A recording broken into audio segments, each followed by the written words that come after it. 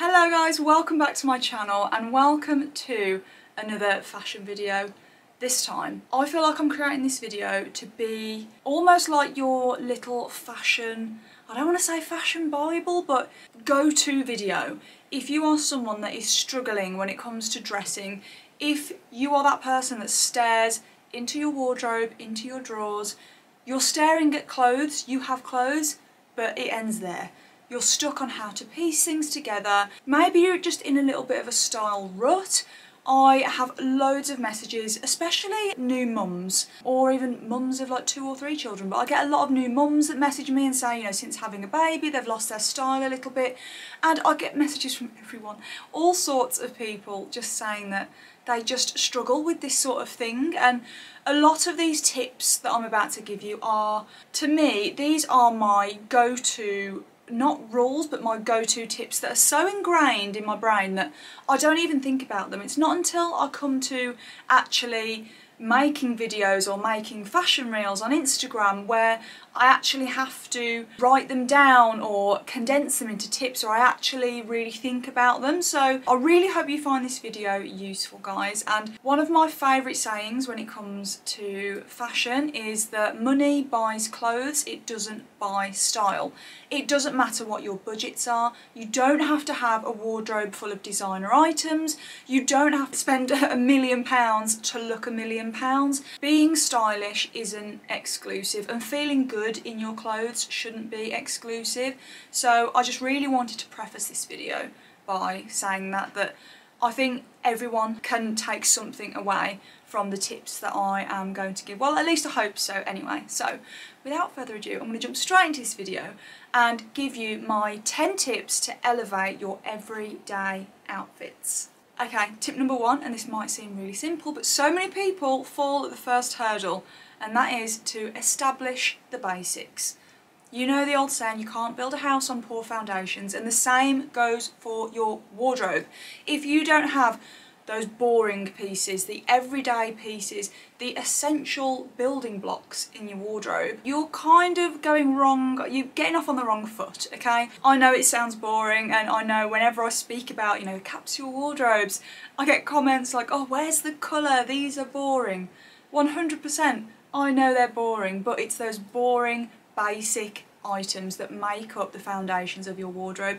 It's all well and good having lots of statement pieces, bold prints, bold colours.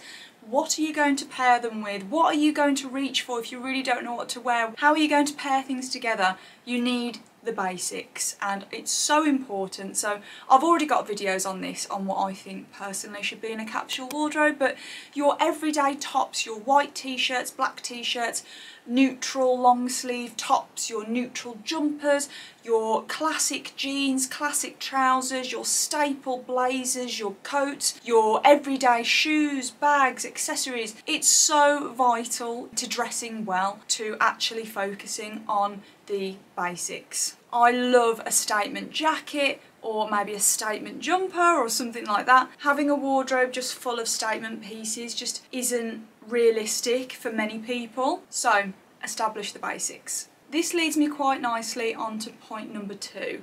Point number 2 is to stop following trends. Again, I'm going to preface this by saying, I'm not saying never follow trends. It can be so fun to dabble amongst the trends, but if your wardrobe and your choice in clothes is solely determined over what's trending, you're not going to be wearing things that perhaps always flatter your skin tone, your body type, your height, if you just have a wardrobe full of trends. Not every trend suits every single person, and I think we all know this by now. There will be some trends that literally make your skin crawl. If you watch my fashion trends video, you'll know this, guys. I am very open, and I tell you if a trend is a bit of me, or if I'm going to leave it to the others. But yeah, don't get sucked into thinking that just because something is trending, you need it in your wardrobe.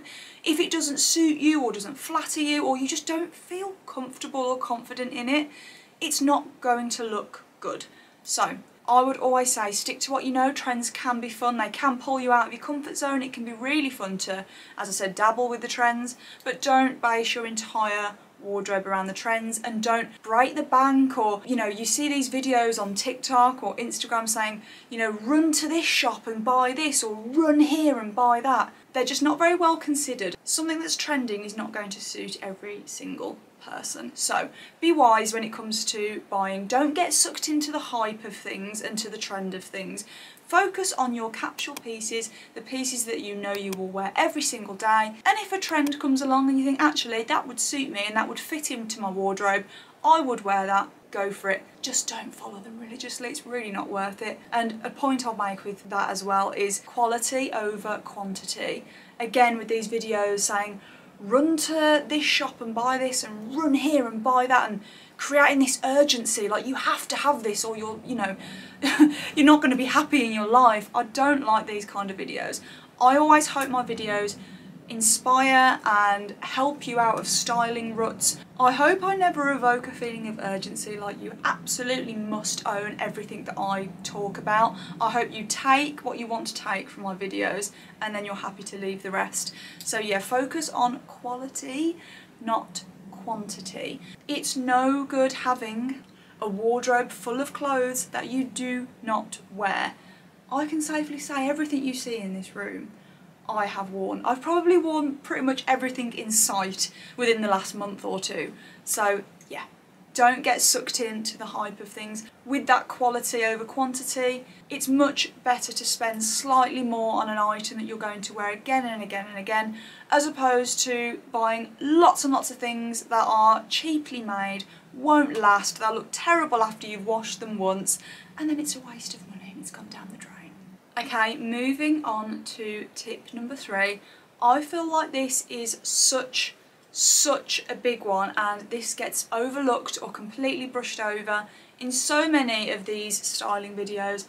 Tip number 3, probably the most important one, and that is confidence. Now, have you ever seen those people? Maybe you'll see them in pictures from Fashion Week and they're just wearing probably what you would consider the most wildest outfits, I don't know, clashing colours and patterns, and their outfits are really quite out there, different from anything you'd ever see from the norm, but they just seem to pull it off and they just look really cool. And yeah, you kind of wonder, how? And you have that, well, I could never wear that, how can they wear that? It's all in confidence. You have to be confident in yourself that you feel great, and honestly, it just shows on the outside. We've all been there. It's the same with things like public speaking. You know, if you're sort of shy and you don't make eye contact and you're speaking to the floor, and it's totally different to standing there and delivering. And it's the same when it comes to wearing your outfits. If you're just shoving on any old outfit in your wardrobe, you don't feel great, you feel frumpy, you know it doesn't flatter you, you just kind of want to blend into the wall, don't you? You don't want anyone to really look at you or pay attention to you. You don't want to draw attention to it. You just like, do you know what, these are just clothes, I've shoved them on, I've given no thought, and that's it. So confidence is such a big one. You know, I'm happy to get mocked every now and then on Instagram. I will get these, you know, middle-aged men that will comment on my fashion reels or fashion posts and say, oh, who cares? Great if you don't. This video isn't for you, but I know so many people who feel so much more confident when they feel that they look their best and they can put their best foot forward, and those are the people that I'm speaking to with these videos. And if you are so low in confidence and you really don't feel like you look your best, or you know you haven't, you know your outfit isn't as flattering as it could be, it can really have a knock-on effect to your own mental well-being. It can really affect a lot of other things. So speaking of confidence, a lot of things I find personally for me help me. I am someone that I love my makeup. If I don't have I'm not saying I never leave the house without makeup either, by the way. I do feel confident without it, but there's just something about putting on a nice outfit, having some simple, polished makeup, it just makes me feel put together. So I will never ever say that you have to wear makeup to look good. It's whatever makes you feel good. It's the same with doing my hair. If I just roll straight out of bed and put on an outfit, I don't feel my best. And that's usually how I look when I go to the yard to go and ride my horse. I look like a bit of a scruff, but I don't care. But if I'm going to London to a meeting, if I am speaking to maybe brands that I'm working with over a Zoom call, I like to look polished, and part of that is what gives me my confidence to be able to do my job. And I think a lot of that confidence does come from looking after my skin. Now, I'm not going to sit here and talk to you about skincare products or anything like that. I feel like there's lots of videos that you can probably go back on and see my kind of recommendations. And also when it comes to skincare products, it's not a one size fits all. I feel like everyone has their favourites, but I would seriously look at, you know, investing in a good skincare routine. If you're confident in your skin and in yourself, you'll just feel so much more confident in your outfit. And with that, that does bring me on to the sponsor of this video, Sleep and Glow. I want to introduce you to my secret weapon when it comes to skincare, my Skin and Glow Omnia pillow. And its unique 3D design helps fight and prevent sleep wrinkles and morning puffiness. So unlike normal pillows that really kind of squish and crush the side of your face, you know, when you're asleep and your head is kind of in the pillow, it's actually creating all of these additional lines and wrinkles on your face. Now, we've all got the, you know, the regular lines and wrinkles from having emotions, laughing, crying, frowning, but when your face is literally crushed up against your pillow for 8 hours every single night, can you imagine all of the extra little lines? I mean, have you ever got up in the morning and gone into a bathroom, looked at yourself and thought, geez, I look tired, I look puffy, where have these extra lines come from? And then as the day goes on, they kind of just disappear. As we get older and our skin loses that elasticity and the collagen, those lines don't shift anywhere. You're actually just creating more unnecessary lines on your face. So that is where the Sleep and Glow Omnia pillow comes in. So unlike your regular pillow, it has been designed to help you sleep in a certain way that stops this horrible crushing and squashing motion against your face. Now, whether you're a back sleeper or a side sleeper, for me personally, I'm a side sleeper. I know some people have literally trained themselves to sleep on their back, and this supports that. So if you want to rest your head in the middle here, let me demonstrate, and sleep on your back, it's very, very comfortable. It also, because it was also designed by orthopedists, it's fantastic if you suffer with your neck or back. Luckily I don't, but it does assist in that as well. But if you're like me and you like to sleep on your side and you are used to the pillow crushing your face and squidging all up to your face and feeling all cozy and comfy, you're going to want to try this one. So unlike normal pillows, you can pop your head in really nicely and feel very supported, but can you see there is actually a little dip here, almost like a little cradle shape, and it just lets your face sit almost like it's floating in air. There is nothing pressing against my face. I still have complete support on my neck, my head, my shoulders, but I haven't got material squashing my face. And I have noticed such a difference since using this pillow. It just means that first thing in the morning, I'm not looking in the mirror and going, oh geez, I've got a nice foundation to start my skincare routine, my makeup routine, and it just makes me feel, as I mentioned, more confident. And I'm not against ageing gracefully. I see ageing as a privilege, but I also think we can look and feel our best, and this is a really great natural way to just prevent those extra lines and wrinkles. One thing I do know about this brand is they never do discounts, but they are for Black Friday. So I will pop some details on screen and in the description box for if you do want to give this pillow a go. I believe they do a 30-day trial, so if you do try it out and it's not for you, it's no big deal. But yeah, I always say it's worth a go. There's no loss if you give it a go for a month but decide it's not for you, but for me, I'll never go back now. Okay, tip number 4, balance your proportions. It is not enough to just throw on your clothes and wear them. You need to finesse them, you need to balance out proportions, and that's the only way clothes are going to flatter your body, no matter what body type you have. That is the way it's going to work. So you might look at, let's just say, a white t-shirt and a pair of jeans, and for whatever reason you might think, I can't wear that, that doesn't suit my body type. I can guarantee there definitely is a solution. You're probably just not balancing your proportions. So I've got an example here of what I mean. So here I am wearing a top with some trousers, and it's okay, but it's all just kind of hanging there. It's not really, you know, it could look better. As you can see now, I've just done a really simple French tuck. What that does is it shows where my waistline is, it shows the length of my legs, it gives the actual outfit some structure, it gives the outfit some shape. You can see where my waist is, see how long my legs are, and all of a sudden the outfit feels more balanced. Okay, number 5, let's talk about this, the 3 colour rule. I feel like when it comes to dressing, sometimes people just overcomplicate things.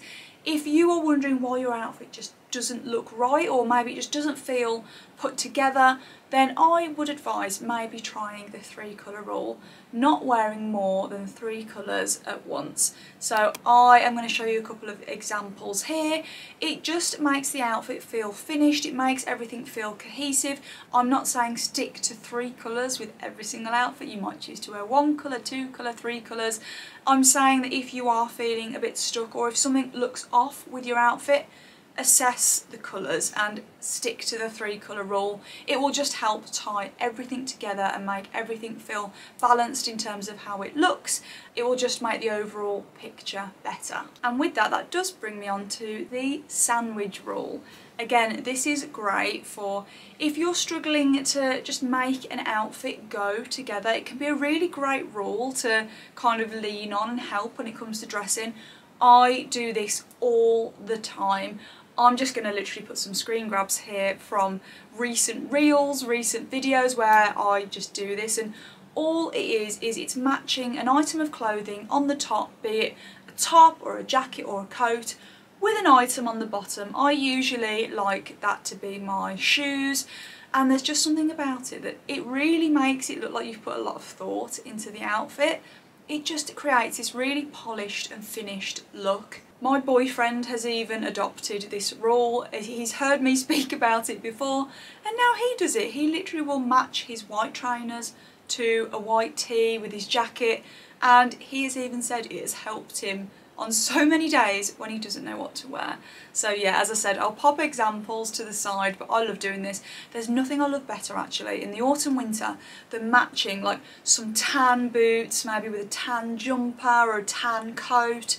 I just love that look. As I said, it makes the outfit feel put together and just overall better.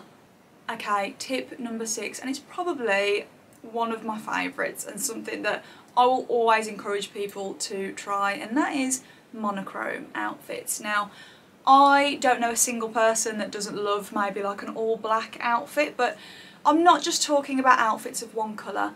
I am talking about outfits of one colour, but maybe incorporating different shades of that colour.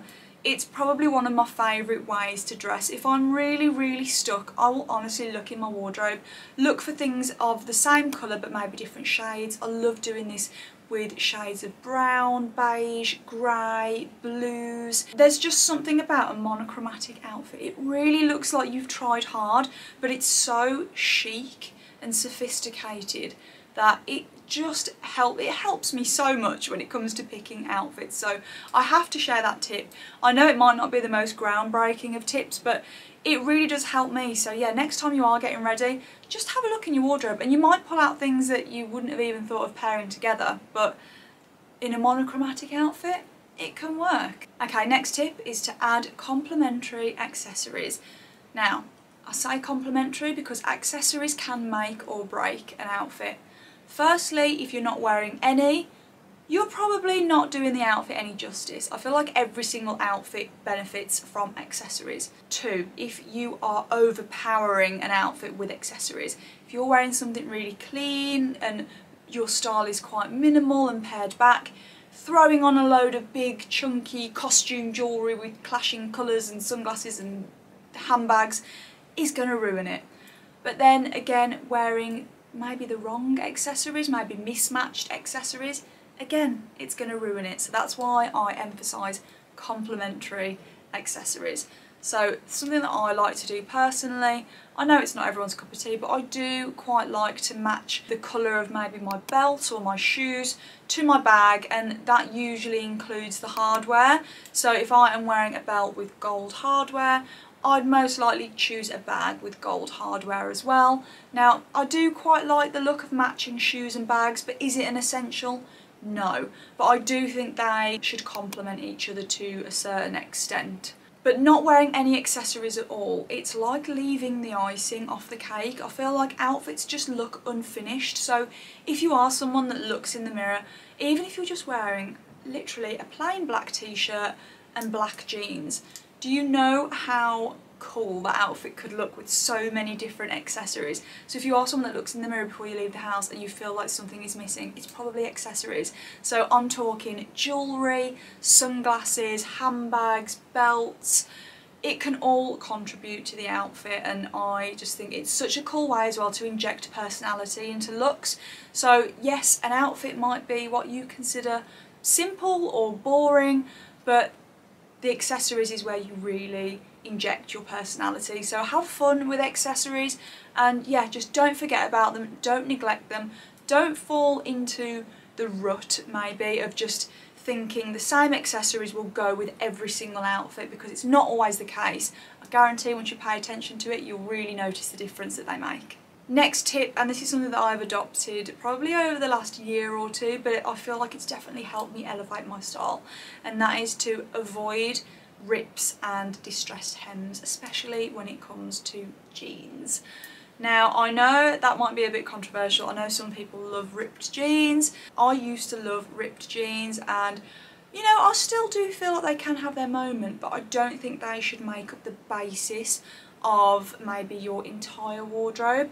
I think if you stick to classic cuts and non-distressed looking jeans, trousers, then I just feel like it gives your whole vibe a much more classic and timeless look. I don't know whether that's just something I have adopted with age, because like I said, I used to love ripped jeans and I would still wear a pair of ripped jeans, but like I said, I just wouldn't base my entire wardrobe and style around them, and I'd say I do tend to avoid them now, and I just feel like overall the outfits just look a lot more put together when they're not a part of it. And another tip that I absolutely love to follow is to elevate more casual pieces in your wardrobe with more formal pieces in your wardrobe. It's like a play on juxtaposition where you pair things that perhaps on paper shouldn't go together. Now, I love that way of dressing, and it definitely can add a bit more of a quirky edge to your outfits. You can really go to the extremes. Like I've seen, you know, people wearing floaty dresses with like grungy leather jackets, and you can really have fun with it. One of the ways I really like to do this is by mixing pieces that are more casual, such as my jeans, with pieces that are slightly more formal, like my shirts. I love the vibe that that gives, and it doesn't just go for jeans. I love pairing things such as like a casual t-shirt with formal trousers. It's just another way to bring items in your wardrobes together, create new outfits, and always have something to wear but feel put together as well. And like I said, you can go all out with this and you can have so much fun with it and go a little bit more out there with it. These are just simple ways that I incorporate this kind of tip into my everyday dressing. And then finally, my final tip, and I know I've said this about a couple now, but probably another fave, is to come up with your outfit uniforms. Now, I know that might sound a bit strange, but outfit uniforms save me. On days where I just can't think of an outfit, or I don't have time to think of an outfit, I need to throw something on and get out the door, thinking of my outfit uniforms helps me. So, what is an outfit uniform? Exactly what you think it would be. It's just a really simple outfit formula that you can stick to that means you will always have something to wear. So to give you an example of this, I actually recently shared a reel over on my Instagram sharing 3 of my autumn outfit uniforms. So my go-to outfit formulas, that means, you know, I always have something to wear. So the ones that I used in that reel in particular were oversized jumper, shorts, tights and boots. I can really have fun with this uniform. I can change up the jumper, the colour of the shorts, the boots, and you can create different looks, but it's the same uniform. And another example of this for the autumn is a knitted dress and boots. Again, you can give off completely different vibes, but it's the same uniform. And another one is a knit jumper and wide leg trousers. I've popped some examples here just so you can see how different each of the outfits look, but sticking to an outfit uniform. So come up with a uniform of your own. Maybe you've got an outfit that you feel like you really are drawn to wearing. So for me, I feel like when I don't know what to wear, a really good outfit for me is a really simple black pair of leggings, knee-high sort of riding style boots, and an oversized chunky jumper. I feel really great in that outfit, and I feel like you can mix and match, you know, play around with different jumpers, different boots, and create different vibes. So yeah, try and give yourself your own outfit uniform so that when you are looking in your wardrobe for something to wear, you can think of a uniform and quickly put an outfit together. And there we have it, guys. Those are my 10 tips to help elevate your everyday style. I really hope you enjoyed this kind of video, guys. I hope you did get something from this. Let me know if you want to see more videos like this. I was actually thinking about doing a video based on autumn outfit uniforms, just giving you loads and loads of outfit inspo with all of my different uniforms that I kind of gravitate towards too. So yeah, let me know if you guys would like to see that. Anyway, I am going to leave this video here, so please do remember to like, comment and subscribe, and I will see you all in the next one.